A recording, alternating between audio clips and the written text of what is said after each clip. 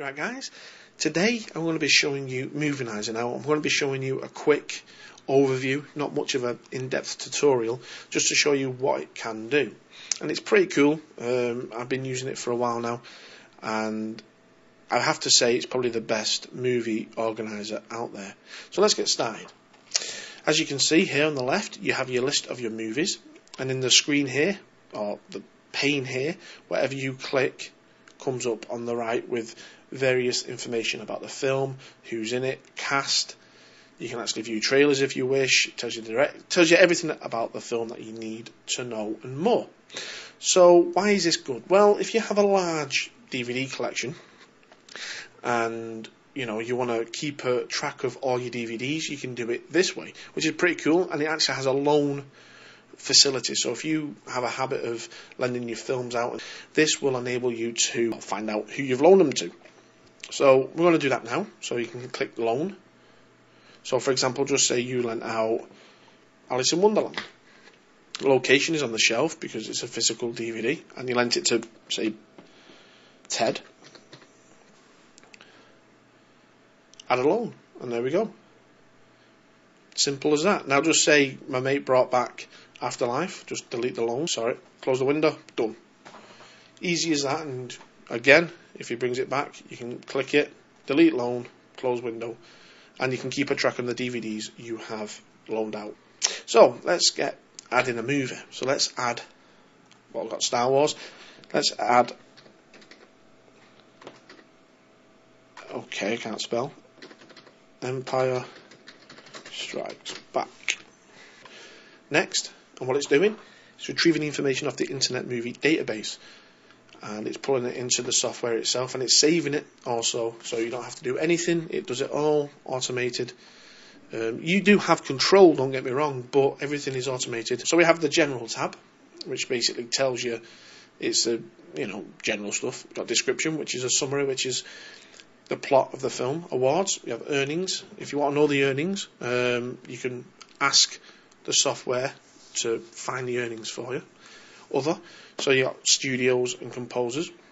What you can do is actually add a custom list. So if you wanted, for example, visual effects companies, you can also comment on the film. You got the actors, name and character.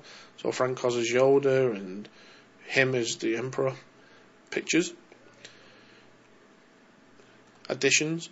Now this is going to be for the people who have it stored on their computer, who watches a lot of films through their computer.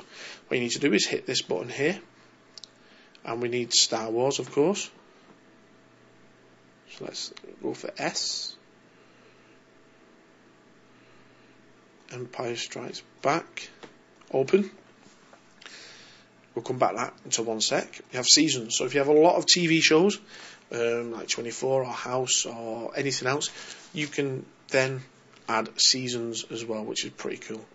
To watch the film, hit play. This does have an internal player, but the issue is with that, it doesn't allow full screen facility at the minute, as far as I know. I could be wrong, but I've been looking on the software and there doesn't seem to be that facility, but you can have it open up in an external movie player, which is awesome as well. As you can see, it tells you everything about the film, the actors who are in it, also when you added this to the database and also changed it. Now, as you can see, there's a list of characters, so let's click on Mark Hamill. Now, he's been in 2 films in my collection, but everything else is not there. For example, his filmography, basically his information. So let's get it. So make sure you're Mark Hamill or another actor and click download.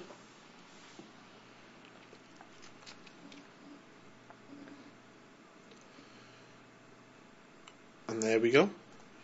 There's all his information. Save. And there you go. All his information. Well, he's looking old now, old Mark Hamill. There's his biography, there's his filmography. And if we come down to here, you can see there's a little dash. That means I've actually got these 2 films Mark Hamill is in. So if I had, for example, which I do, Return of the Jedi, it'll be in there. And if he was in another film or TV show, it would show up also. There's a lot more to this program, guys, but I just want to give you a quick overview of what it was like. It's a pretty cool application. It really is. You can try out the demo. You are restricted to 50 films though, so just give it a go, see what you think. There's plenty of help there. For example, from the website itself, you've got a FAQ and a forum, which they will be very willing to help you. Very willing. So anyway, guys, this has been Illusions of Grandeur. I hope this has been helping. As I said, if you're a movie lover, this is a must. It's a definite. Not even a must. You know, you've got to get this software if you love movies and if you have a lot of them in your collection, not just physical but on your hard drive also, because it would be very good to you also. Anyway, guys, I've been me. Thank you for listening. Please rate, comment, subscribe, and I'll speak to you guys later.